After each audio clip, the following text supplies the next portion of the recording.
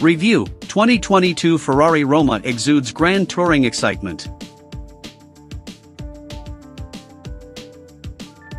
Mid-engine hybrid supercars and the upcoming Purosangue crossover SUV are the Ferraris garnering the majority of headlines these days, but don't sleep on the Roma Coupe.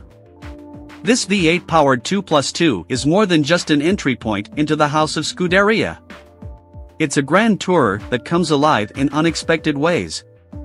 Sure, it starts at a lofty $243,358 or $311,647 as tested, including $5,000 for destination, but ignore that price tag and start the engine.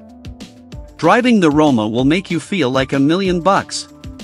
Despite its mechanical relation to the Portofino M hardtop convertible, the Roma's appearance is decidedly less base Ferrari, like it's positioned much closer to the exotic-looking 296 GTB. Even in this test car's demure shade of Grigio Medio, the Roma looks like a far more expensive car, sleek and sophisticated, with just enough weirdness to make any car fan come back for a second look. A literal wealth of carbon fiber accoutrements adorn this Roma test car, to the tune of $33,242 in glossy add-ons. The wheel caps, front spoiler, side sills, diffuser and active spoiler are all done up in lightweight material, combined with 20-inch wheels, $2,531, black brake calipers, $1,519, and a sport exhaust system, $1,687. Other big-ticket options are found inside the Ferrari Roma Coupe, including niceties like the carbon fiber steering wheel and paddles, $5,062, a premium stereo, $6,243, an Alcantara headliner, $4,219, a passenger infotainment display, $5,906, and an egregious $4,219 line item just for Apple CarPlay. Yeesh. Nevertheless, the Roma's interior is absolutely exquisite. The seats are as comfy as they are supportive and genuinely feel like they'd coddle any backside over the long haul. Plus, outward vision to the front and sides is quite good for such a low-slung sports coupe. Headroom and legroom aren't issues either, even for taller passengers, but the pair of rear seats is downright useless for anything other than shopping bags. Typical. If there's one big nit to pick with the Roma, it's the in-cabin technology. The portrait-oriented center touchscreen is low-res and laggy, and everything in the reconfigurable gauge cluster is controlled by a four-way haptic pad on the right side of the steering wheel. The controls are fairly easy to master, but the system's responses to inputs are inconsistent, the menu structure is convoluted, and God help anyone who needs to access functions like driver assistance settings or the trip computer while driving. I realize a robust infotainment suite isn't a top priority for Ferrari customers, but this is bad. Really bad. There's something to be said for a bespoke experience, but not when it comes at the cost of usability. I want to put the UX designers from Ferrari and Aston Martin, Lamborghini, McLaren, etc. inside a $22,000 Chevy Trailblazer and say, here. Just do this. But I digress.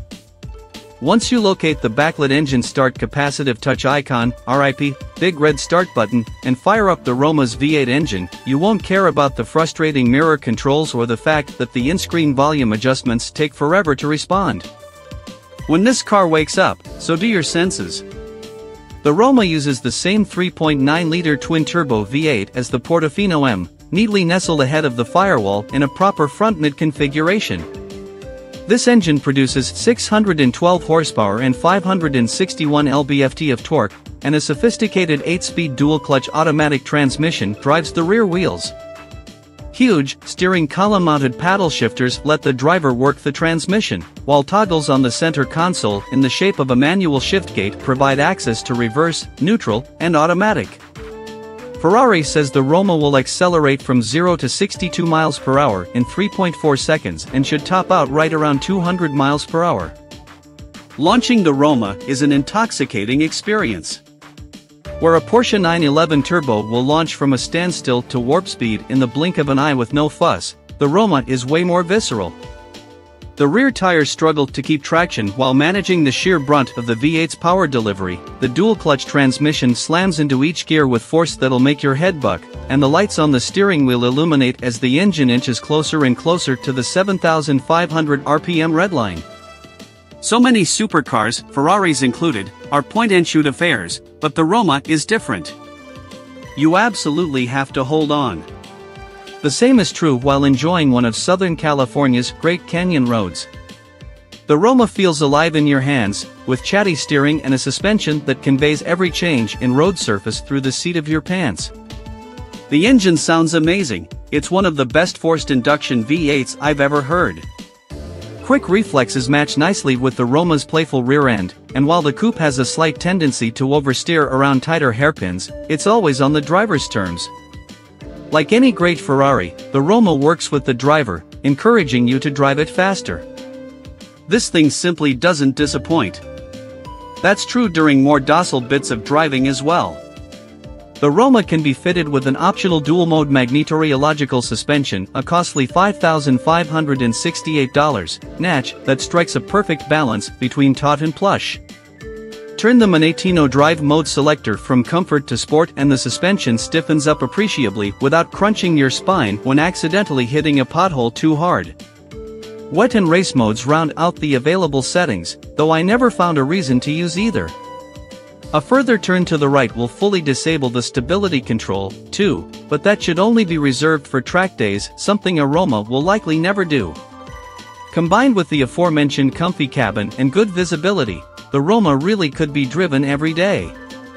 The trunk's large enough to accommodate a pair of rollerboard suitcases or one huge checked bag, and Ferrari even offers modern driver assistance amenities like adaptive cruise control and lane departure warnings, though the latter beeps incessantly. All that's missing is an electronic front-end lift. Careful on those steep driveways.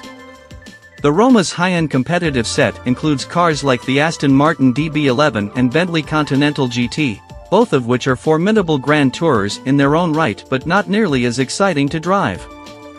Ferrari's more apt foe is the Porsche 911 Turbo S, which is less expensive at $217,550 to start, including destination. Crucially, the Turbo S is quicker and more powerful, but are those really the most important attributes to a potential Ferrari customer? No, what matters most here is exclusivity. Compared to a Roma, or any Ferrari for that matter, 911s are relatively thick on the ground. Yes, the Porsche is quicker and easier to live with and the infotainment controls won't frustrate you to your wit's end, but the Roma is a Ferrari. And a great one at that.